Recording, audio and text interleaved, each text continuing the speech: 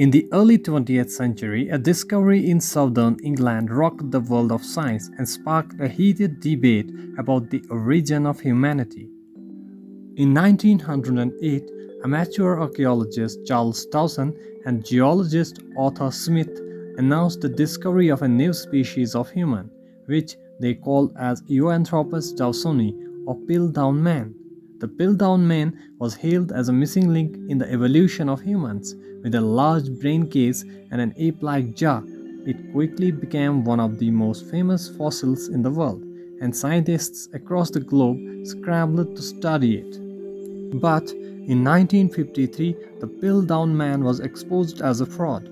After years of scrutiny, scientists discovered that the skull was a carefully crafted forgery made up of a human skull and an orangutan jaw.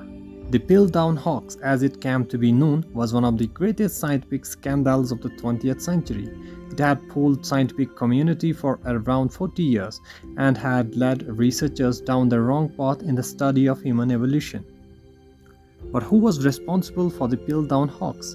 An extensive scientific review in 2016 established that amateur archaeologist Charles Dawson was responsible for the fraudulent evidence.